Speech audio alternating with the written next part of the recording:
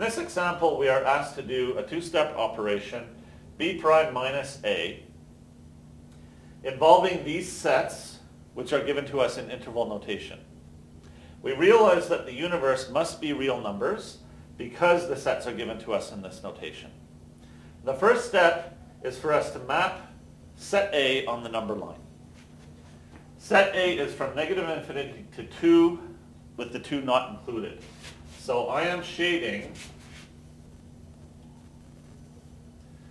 from negative infinity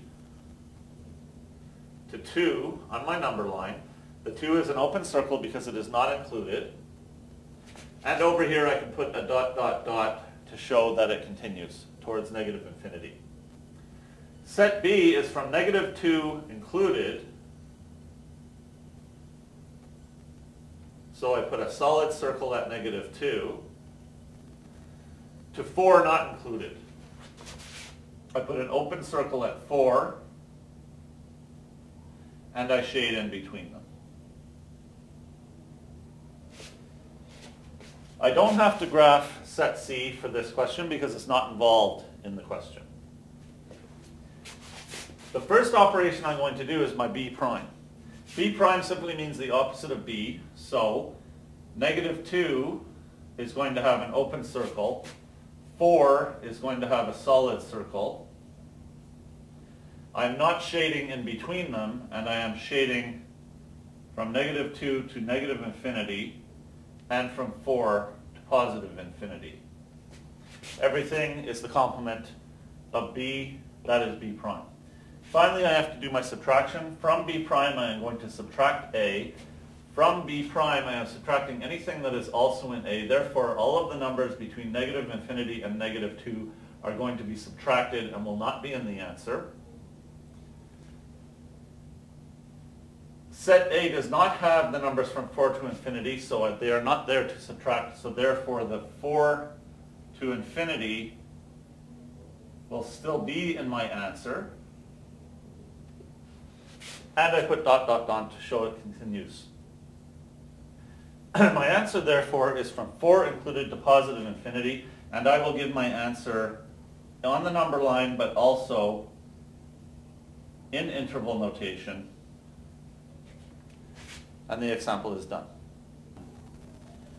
And now we have question 2. We are asked to do an intersection between set C and set B, and then union the answer with set A.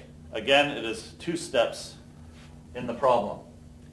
This is why we had a set C given at the beginning of the question, because the first question didn't involve it, but the second question does. So I have already graphed sets A and B, and I've left them here. Now I have to graph set C.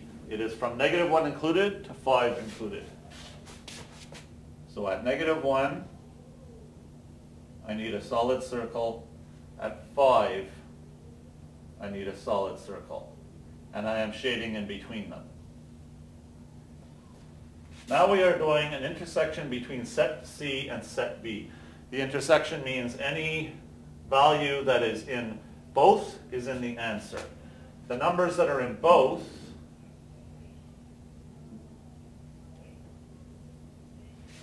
start at negative 1 and continue onwards to 4.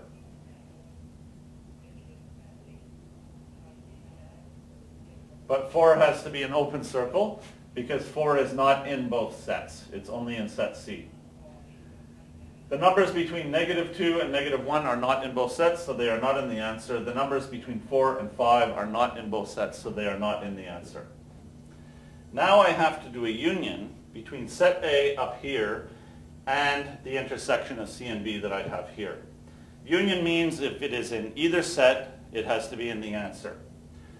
The numbers from negative infinity up to 2 are in set A, so they have to be in the answer.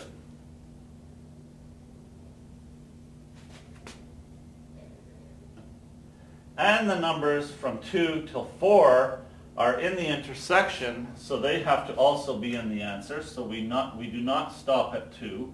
We go to 4. 4 is not in either set, so it is not in the union. My final answer therefore is here, from negative infinity to 4 not included. And I can get that answer in interval notation.